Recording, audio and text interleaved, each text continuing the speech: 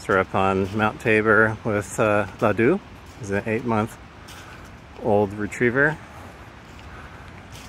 practicing some free roam walking. He's really great. There's other dogs and hikers on the trail. There's no one on here right now. And he's just kind of doing his thing, just walking.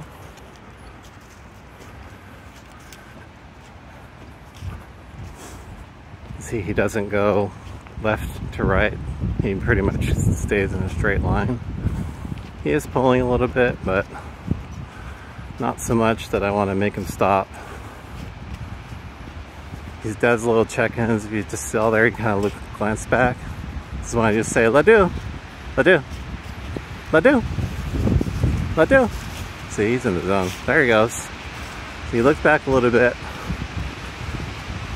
All we want to do is a little check-in, make sure to let him know that you're there. Got his back. You see he's doing just fine. Free run walking, that's what it's all about. Of course, for puppies, anxious dogs, rescues, seniors. If you try to walk this dog at the heel, I can guarantee you he would hate it.